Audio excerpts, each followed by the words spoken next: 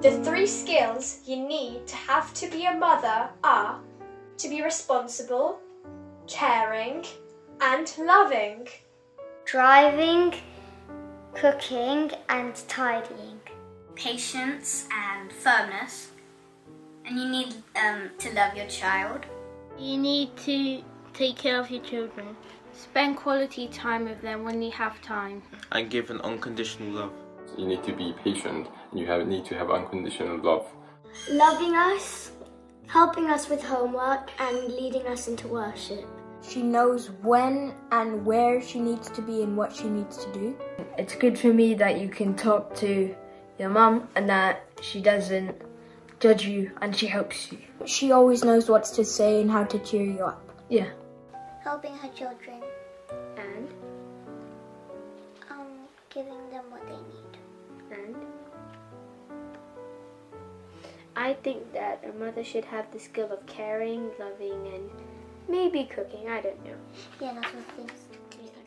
Cooking, hugging, and not getting angry at your husband. My mum's 3 skills is taking care of us, teaching us about God, and encouraging us to do the right things. Realise you're going to be a mum forever, spend time with your children, and love your children unconditionally every day. Wait, sorry. I'm super sorry. But Josh, you could say she always gets us to eat healthy. Somehow. What good qualities does Mummy have? She's nice, she cares, she comforts people. You need to be patient, good at communicating and understanding. You're loving, caring and patient. In my opinion, to be a mum, you need to have a husband. My mum's superpower is probably head massages. My mum has cooking powers. My mum has loving powers. And she has discipline powers. She makes delicious food. Our mum's superpower is cooking. My mum's superpower is precision because she's always right on time with the food. Cooking. My mum's superpower is she can control me. Making scrumptious meals and being very generous and hospitable to others. To be able to make amazing meals in just a few minutes. She can clean the house so quickly. Making pancakes and spaghetti bolognese and loads of other really nice foods. And she gives me really good hugs, so yeah. My mum's superpowers are she can clean my room in 10 minutes, while I take 1 hour.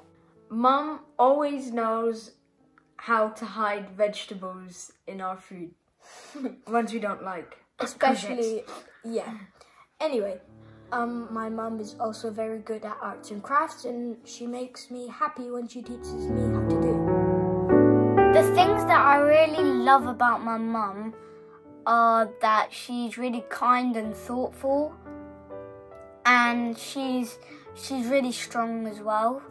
And not in just one way, both ways, she's really strong. My mum loves me back as well, and she really loves me. Mummy, it's your special day. Now it's time for me to say I'm glad for all the things you do. Thank you, Mummy. I love you. I love that my mum is an amazing cooker. I love that she works hard for us. And that she's always cheerful and gives good advice. What I love about my mum is that she loves me unconditionally. That she loves me whenever I love her back, and just loves me when I'm angry, sad, or any emotion that you guys feel. What I love about my mum is she smells so nice. Making me feel safe just by hugging me. What I love about my mum is she's amazing in every way. Me and Mum have a group of inside jokes that only us know, and occasionally we just say them in front of everybody and we just burst out laughing, and it's great. It feels fun, and that's what I love. One of the things I love about Mum. And another one of the things I love about Mum is that when my dad is always in a meeting in the evening, me, Joshua and my mum, we sit at the table and we just laugh our heads off. Yeah. She helps me with my homework even when I'm struggling. What we love about our mum is that she's fun and entertaining. She is my best friend who understands and supports me in every possible way. We do absolutely everything together, and this is what makes my mum so special, that she is there for me all the time. I love my mum because she loves me in all my bad days as well as my good days.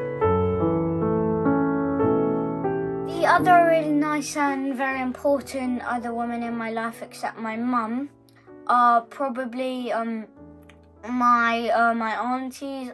We got Auntie Wanda, Auntie Linda and Auntie Maria, and definitely my sister Faith and my grandmas, my granny and my oma. My dear grandma, who unfortunately is no longer with us. She was very kind, caring and giving. She was always smiling, and she made the most delicious cakes in the whole wide world. The other person is my auntie Amasha, who has a great sense of humour. We often laugh together, even on the phone, and she is an amazing storyteller. My aunts and my grandparents, because they're all there for me, and Anna, because she puts up with us in tweens. There's someone from Scotland who we call Auntie Muriel. She may be old, but she always finds a way to cheer me up, and she always finds some of her children's old toys that I can play with whenever we go to her house. My Aunt Donnie. The canteen ladies from my school. They always have a way to make me smile. I'm also going to say my aunt because she really loves me and makes like our time like really good. Our day better. Yeah, she does. Auntie Rachel, Auntie Maria, Auntie Kim, Auntie Johnny, and I can tell them anything and then they just help me through it, I guess. And we also have jokes with them as well. It's my form teacher because she does really fun things with us. And Granny! Hi everyone, I'm Eileen. I'm Rocco. And we'd like to wish you a Happy Mother's Day. Happy Mother's Day. Happy Mother's Day. Happy Mother's Day! And we wanted to say that Mother's Day sometimes can be a sad time for some people. Some of you might have lost your mums and might be thinking of your mum at this time that you might have lost in recent years. Or some of you might have had just different things that you're thinking about this time that make you sad.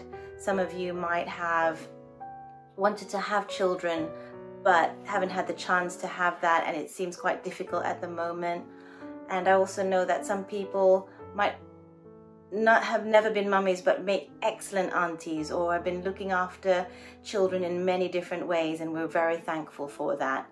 And we just wanted to say, yes, it might be a sad time, but we are thinking of you and we would like to say a prayer. Rocco, would you be able to pray? Yeah, thank you. Thanks. Dear Jesus, please be with all those children who have maybe lost their mums or have had to be apart from their mums maybe because of a problem in their country.